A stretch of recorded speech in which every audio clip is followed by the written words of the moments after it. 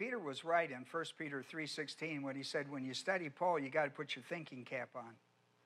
He was absolutely right. So I'm going to give you an opportunity to put your thinking cap on under the ministry of the Holy Spirit as we teach this morning. Notice the subject matter, the imputation of Christ's righteousness. The imputation of Christ's righteousness. You're not righteous because you do things. You do things because you're righteous. You do righteous things because you're righteous. You don't do them to become righteous.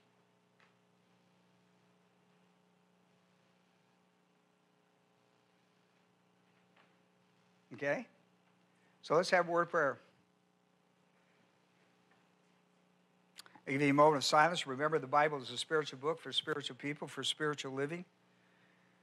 You can't learn it nor live it in carnality. Evidence of carnality is personal sin. It could be mental attitude types, sins of the tongue or overt sins. That's some of it. If you want out of carnality, and you should, because that will bring discipline to your life. He doesn't push you out of the car. He loves you and woos you back to fellowship with him. 1 John 1:9, if we confess our sins because we are a priest in this dispensation, every believer is a priest, 1 Peter 2. It's your responsibility to deal with sin in your life. Personal sin. How do I do it? 1 John 1:9, if I confess my sin, he's faithful and just to forgive me and cleanse me. And so, our Father, we thank you that we take responsibility for our own priesthood through the indwelling Holy Spirit's ministry. When we get carnal, when we commit personal sin, we have to confess it to be restored to spirituality through the indwelling ministry of the Holy Spirit. Thank you for that principle, Father, for it keeps us on our toes in the spiritual realm of the angelic conflict. In Jesus' name, amen. As I mentioned in my introduction, where we're looking at is a different legal term in verses 15 through 21. It is the word transgression. You've probably heard that word and never understood what it meant. You look up in the English dictionary and you still don't know what the biblical word means. This is the word parapanoma. It is very important that you understand it. It is different than the word that's used 14, 15, in 12, 13, 14, and 15. It's different. That it's the first three verses, it's a different word. It's a word in the English transgression. It's used 7 times. One time it's used in italics. But it's used every time it's transgressed, it's used transgression. It's using this Greek word, parapatoma. And that's very important that you understand it, because it's another look at the legal part of Adam's sin and how it affected the human race. I'm still amazed after all these years that there is confusion in Christianity about what sin a person has to be saved from. Most evangelism that occurs out here today, at least in America as I know it, is always emphasizing personal sin in order to be saved. Personal sin in the life of an unbeliever is a non-issue. It's a non-issue. The issue in salvation for an unbeliever is Adamic sin. There are 13 judicial charges which he's not committed. He's a member of the human race, and his ancestral person is the one that passed it on to him. Verse 12, wherefore is by one man Adam, sin into the world, and death by sin, and so it passed on to all mankind. The sin, death. Personal sin is an issue for believers. Now here's what people do when they're talking to somebody about salvation. They bring the Big Ten out. They say to them, well, you never lied, you never cheated, you never stole, you never did this, you never did that. Well, of course. But suppose you find someone that has a very strong moral code, like the rich young ruler.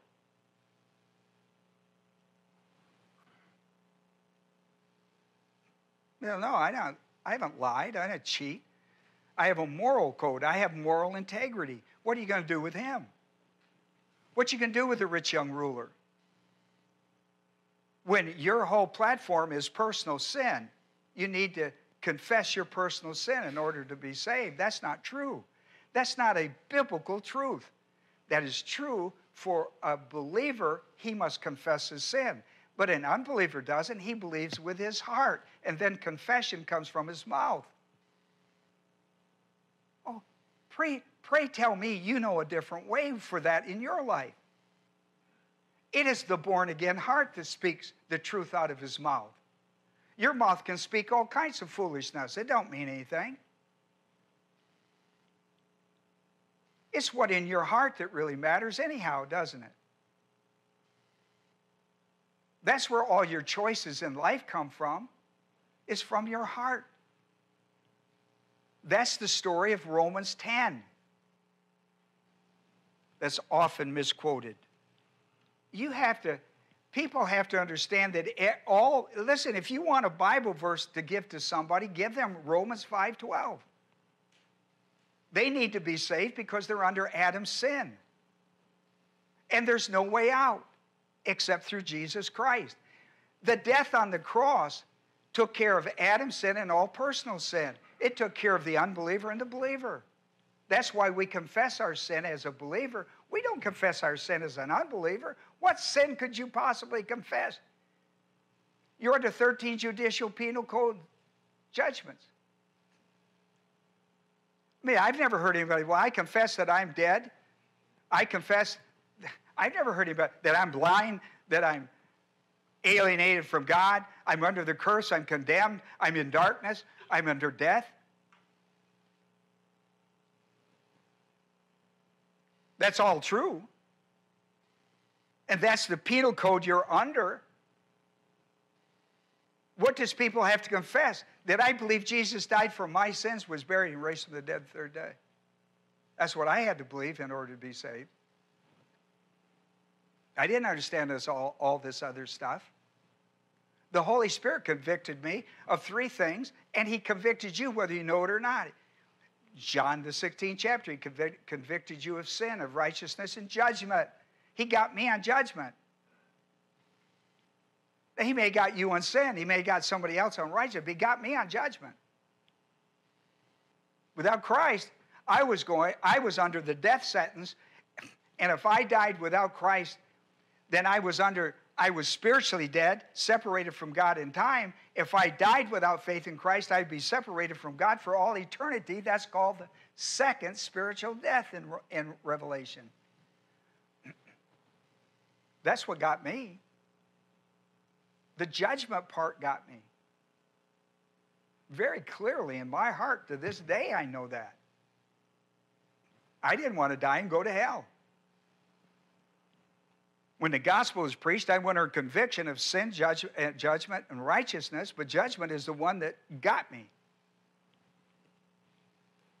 One of those is going to get you, or got you.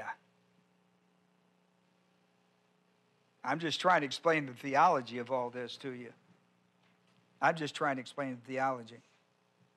I'm trying to explain what Paul explained to you.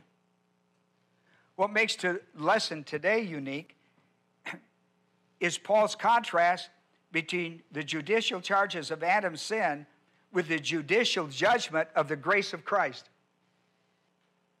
What makes this passage so unique, at least in theology, is how Paul contrasted the transgression, the judicial charges of Adam's sin that he called transgression, and how he put the judicial justice of the grace of God up against it.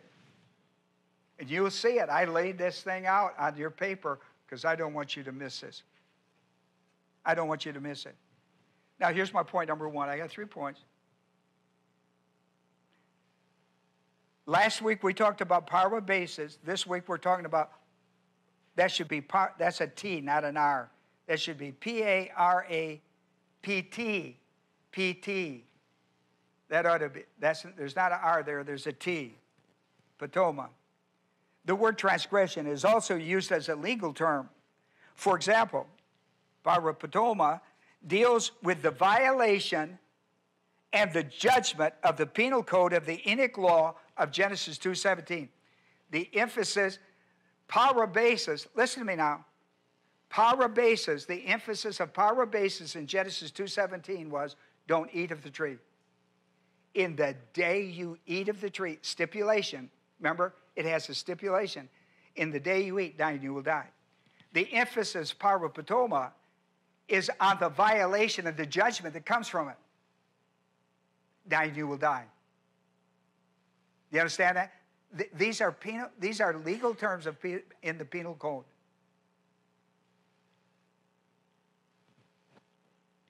I have to explain it to you because you're not going to find that in the word transgression. You got to understand that. This is translated into English as transgression. And it's judicial. People all the time say to me, I have pastors write me. They go like, where do you get the idea of 13 judicial charges? It's very easy to get them. I take them to Romans 5 because 2 legal terms are used. Judicial terms are used. And then I was fortunate to be able to have a church that allows me to study. Rather than run around doing things, they want me to study so they can run around and do things, and I can come in and teach you. And I'm thankful for that. I'm thankful for that. So, parapatoma deals with the violation and the judgment of the penal code of the Enoch law of 2:17 with the emphasis on dying you will die, the judgment part of it. Parabasis set up the one, if the stipulation, do not eat from the tree in the day you eat, then you got parapatoma, dying you will die. That's a given. The judgment will come. Judgment will come. When you find the word in the English Bible, transgression, and what's good is they translate it every time the same way in our passage. You will find it in verses 15, 16, 17, 18, and 20. This is why Paul introduces the Mosaic law as a subject of one time 520. He introduces the Mosaic law. You know why? The Mosaic law is judicial. It's showing you there's a judicial deal here. In verse 20, he introduces the Mosaic law. He says the law, capital L, came in so that the transgression, Adam's original sin, would increase. But where sin increased, grace abounded all the more. The question is, why the Mosaic law? Would I be fair? Since Paul introduced it in verse 20, it's fair to ask, then why put the law? Why did God give us the law? The answer, Paul wrote in the book of Galatians. Point number 2. In Galatians, the 3rd chapter, 19 through 25, Paul gave a wonderful doctrinal answer to this question that is important to our lesson. Then why the Mosaic law? In verse 19 of Galatians 3, Paul writes, why the law then? He said, it was added because of the what? Transgression. Guess what word we're dealing with, right? It was added because of Adam's transgression. Having been ordained through angels by the agency of a mediator, until the seed. The answer is why the Mosaic law? Well, it was added because of Adam's transgression. Number 2, Mosaic law is essential until what? Circle the word until, because once this happens, the Mosaic law is not of importance as much as what is to come.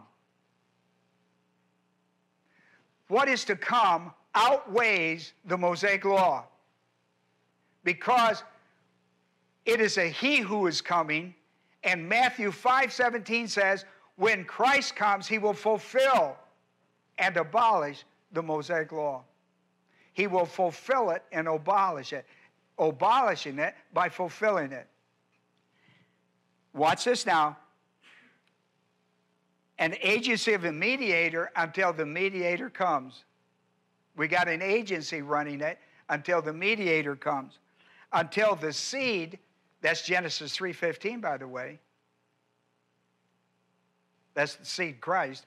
Until the seed would come to whom the promise had been made, like Genesis 3:15, the first prophetic prophecy of Christ.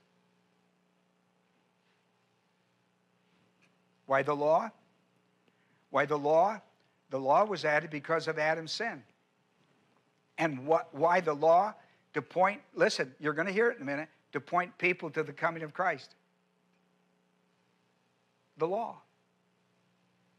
The law would be essentially important to hold men accountable. Nobody can keep the law. Therefore, it's proof that you are a sinner through Adam. When Christ would come, the law, like John the Baptist, the law would be separated. The law would disappear because Christ would come and fulfill it. Matthew 5:17.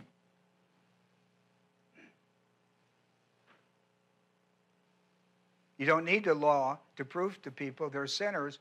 What you have to do with people today in the day of Messiah is to preach the good news to them.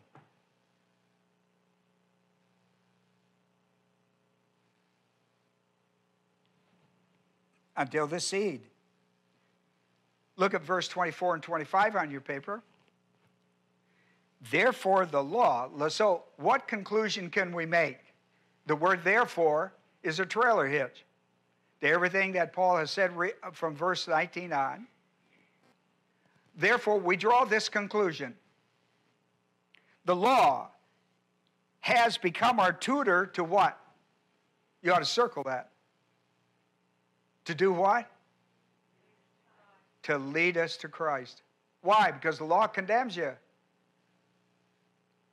The law always condemns you. The law of the Enoch law, the law in the Garden of Eden condemns you. The Mosaic law, you can't keep it. You can't keep it unless you're God himself. It condemns you. It shows you need a Savior. Therefore, the law has become our tutor to lead us to Christ. A tutor. You're condemned. How are you going to get out of your state? Christ. He came to the world. He died on a cross. He was buried. He was raised from the dead the third day. That's how you get out. That's the only way you get out. It's not only, it is the only way. It is the only way. Now here's the divine purpose. The law has become our tutor to lead us to Christ. Here's the divine purpose of leading you to Christ. The law leading you to Christ. So that we, having been led to Christ, may be justified by faith. But now that faith has come, we are what? And the tutor of what? The law. You no need a teacher of the law. The law is a non-issue. Now the issue is Christ. Why did Christ come into the world? Paul said it in 1 Timothy 1:15. Christ came into the world to save sinners, of whom I'm chief. How did I become a sinner? Through Adam. All have what? Sinned. Romans 5:12. All have sinned. Now, there's space on your paper. Bottom of your paper, you got some space? Huh? Draw two circles over here. Draw two circles. I know, we're in first grade. Draw two circles.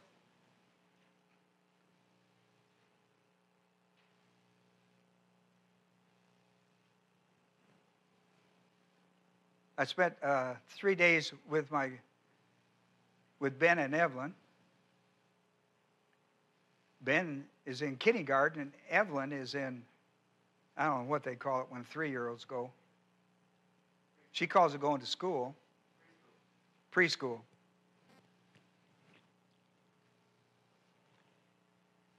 So we were talking about colors. That's interesting. Primary colors.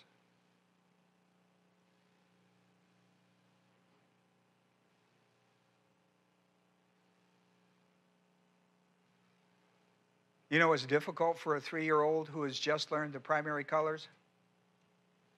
Secondary colors. Now that seems pretty silly to you and I because we leave secondary colors and we mix them up and we come up with our own stuff. And they're magical. But you know, when you have to learn primary colors and you introduce secondary colors, you can forget that secondary color idea. Doesn't matter what a robin looks like,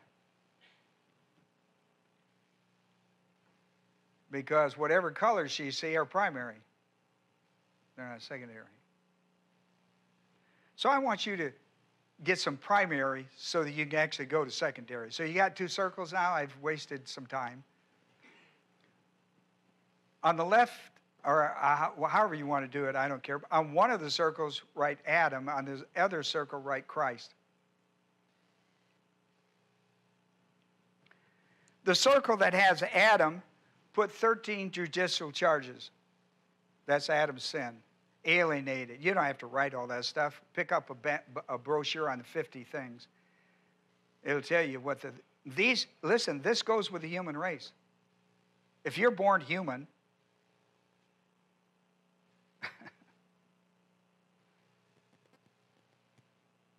there you got him. And underneath that, write Adam's original sin. And under that, write unsaved. Every unsaved person is in Adam. 1 Corinthians 15:22. In Adam all what? Die. In Christ all are made alive. In Adam all die. There's no exceptions except for Jesus Christ, who was born outside the slave market of sin. He didn't come down the pike like everybody else did. He was conceived of the Holy Spirit, then born of the Virgin Mary. All right? Now, and on the other circle, you got Christ. In between these 2 circles, put the symbol for the burial, the death, burial, and resurrection. You know, put the cross, line down to burial, and a line up for resurrection. You got it? That's my symbol for Christ died for your sins, was buried, and raised from the dead 3rd day. Underneath, above that cross, put the gospel. Underneath that cross, put Colossians 1:13. I want you to really learn this. I can't tell you how many times I use these very 3 symbols, explaining the gospel to people. This is how I explain the gospel. I make them take a napkin, because I'm usually at Chick-fil-A. So we take a napkin and we start doing our business. We draw these 3 circles. Every man starts. And I put 1 Corinthians 15:22 above Adam, and I put it above Christ. In Adam all die, in Christ all are made alive. How do I get from one circle to the other circle is the issue. And that's the gospel. 1 Corinthians 15:1-4 tells you what the gospel is. It's Christ died for your sins according to the Scriptures. He was buried and raised from the dead according to the Scriptures. Romans 1:16 says, the gospel, which I just explained, is the power of God unto salvation to everyone who believes. Not the one who works, not the one who goes through some kind of penance, the one who believes. Ephesians 2:8-9, under the gospel, is what? For by grace we are saved through faith, and not of ourselves. It's a what? Gift of God, not of what? Right? Least any man should boast. Right? Now here's Colossians 1:13. Are you familiar with Colossians 1:13? It's dynamite. Take your pencil, and from Adam's circle, watch me, look up here. Just do a loop over to the cross.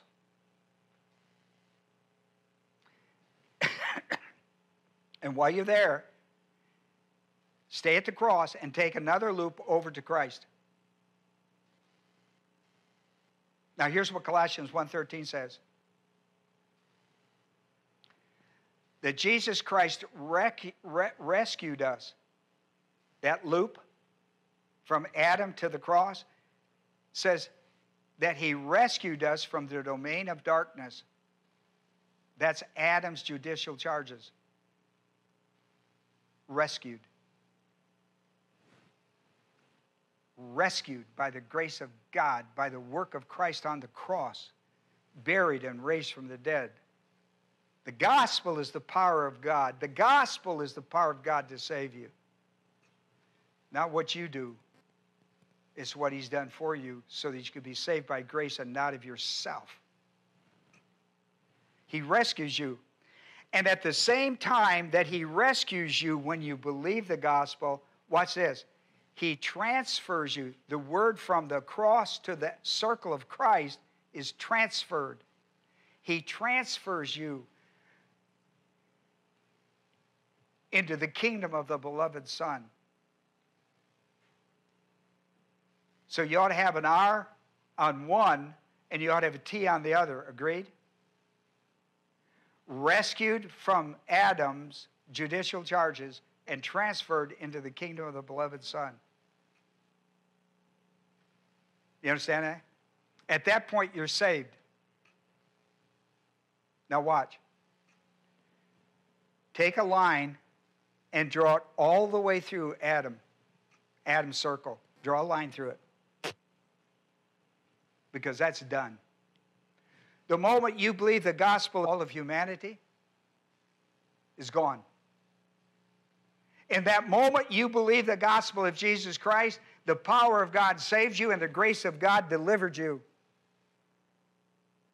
And that circle is no longer an issue in your life ever.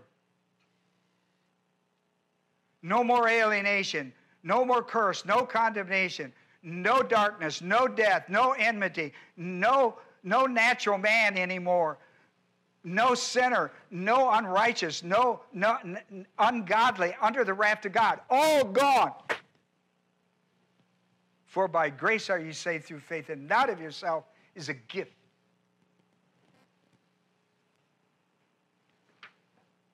Look at your back page. Look at your back page. Paul picked up the subject of the two federal heads of the human race in our lesson, first Adam and last Adam, and he does a comparison.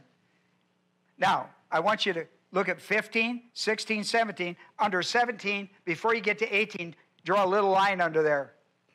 Because I want you to see there's a separation. Paul separates verses 15, 16, and 17, and he comes back and repeats key issues in verses 18, 19, 20, 21.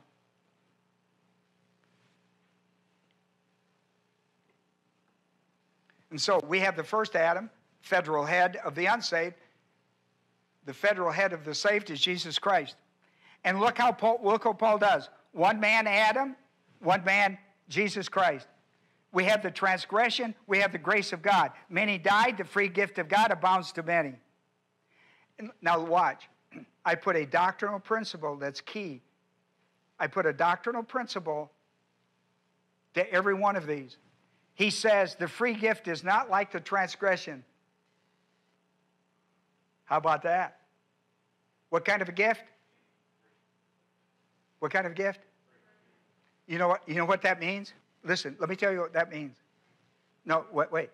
Don't jump to a conclusion. God wants you to write this down. I want you to write, here's what it means. It means Galatians 5, 1 and 13. Because what free means is freedom. What free means is freedom. What free means, well, look, if I wrote the word freedom on the board, what would be the key, what would be the word? Thank you. Huh? The free gift. Now, we know the gift is grace, but free. What have we been freed? We are in freedom. What have we been freed of? 13 judicial charges that have sin. You understand? No. That's the word free, freedom. Galatians 5:1 and 13. Come on, people. Come on. I know. This is Bible study. I know. That's why I got the Bible out and reading it. Now, free gift is not like the transgression. Free, freedom. Over here in Adam, you're in the domain, you're reigning under death. Over here, under grace and life. In verse 16, the key words on Adam's side is sinned, like in Romans 5:12, judgment. One transgression and condemnation. On the other side, under Christ, the free gift arose because of the many transgressions and justification. Notice a doctrinal point that Paul makes. The gift is not like that which came through the one who sinned.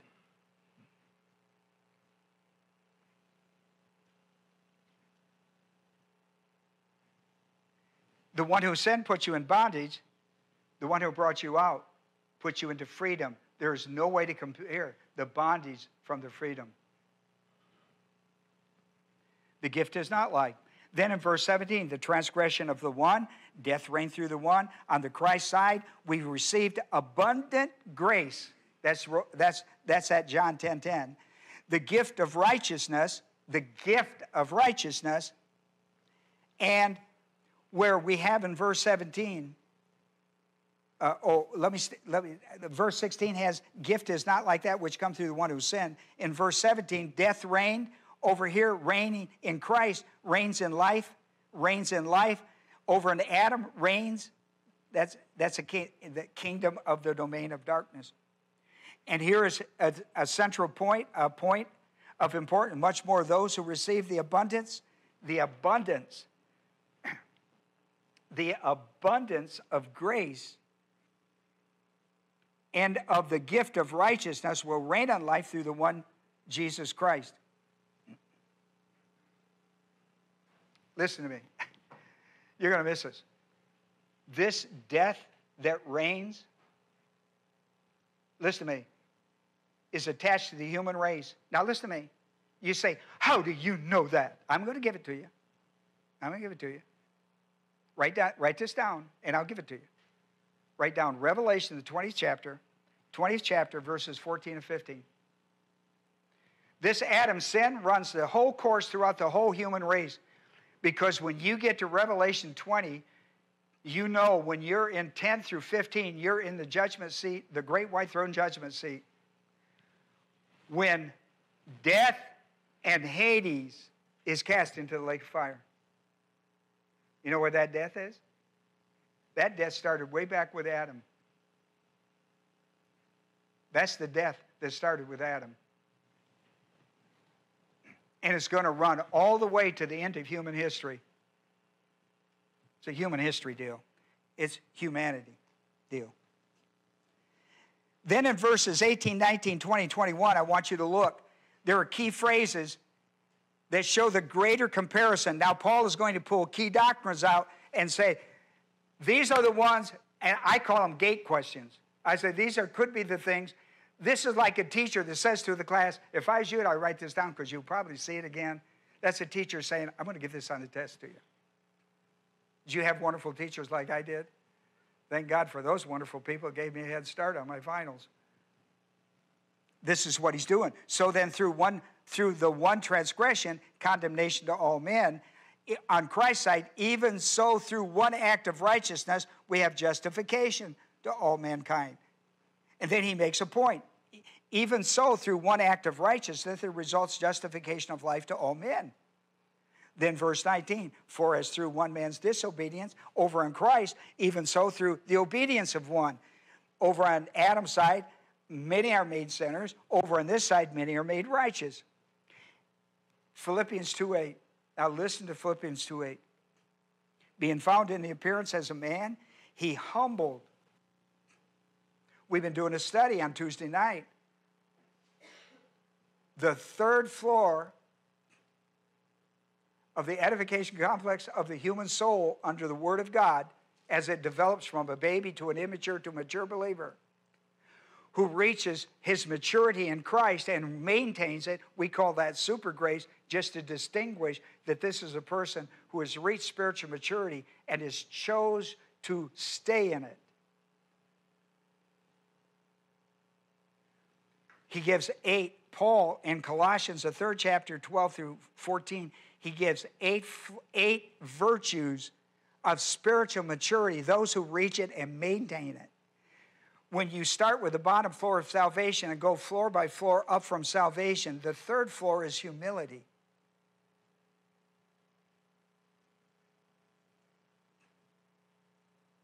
Do you know why that's important? Do you know why all 8 are important? Because all 8 of these put Christ on the cross on our behalf. All eight that Paul listed is why Christ, it is the virtue that Christ had to die for our sins. So I'm going to come back to the word humble because you missed it. Being found in appearance as a man, he humbled himself by becoming obedient, which is our word in Romans 5, by becoming obedient to the point of death, yes, death on the cross.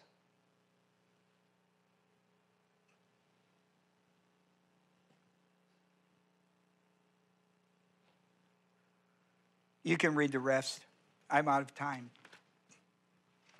The imputation of Christ's righteousness. You don't earn it. You're given it by the grace of God at the point of salvation. You're given the righteousness of Christ as a gift. That's positional truth.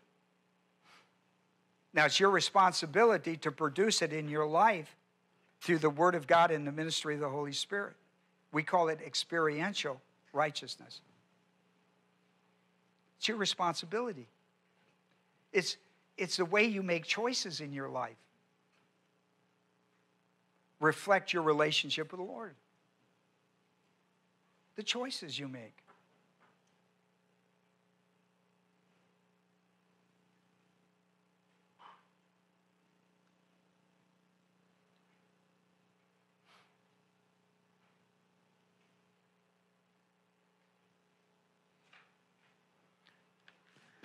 Let's pray.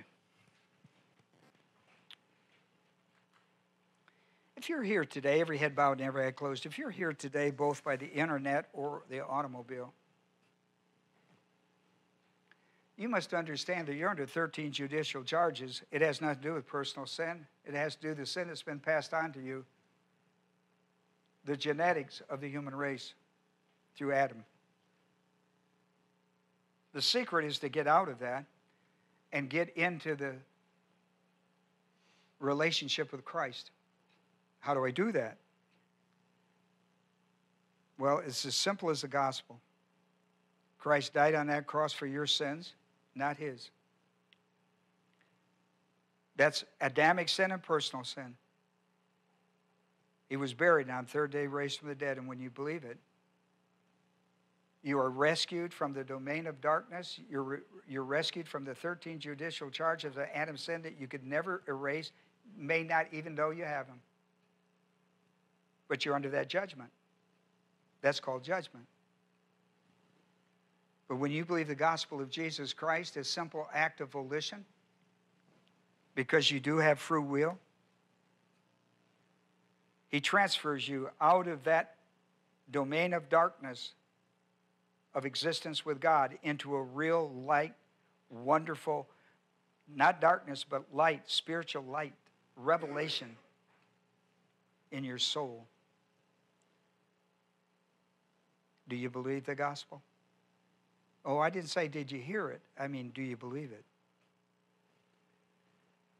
Then you call upon him. You thank him if you believe that. You thank him for sending his son to die in your place. In Adam all die, but in Christ all live. Thank him that you now live And it becomes his responsibility as your father to begin to nurture you and take care of you, and we will help that. If you'll go to our website, doctrinalstudies.com, there's all kinds of information there for new believers. We'd encourage you to do that. For we've made our prayer in Jesus' name, amen.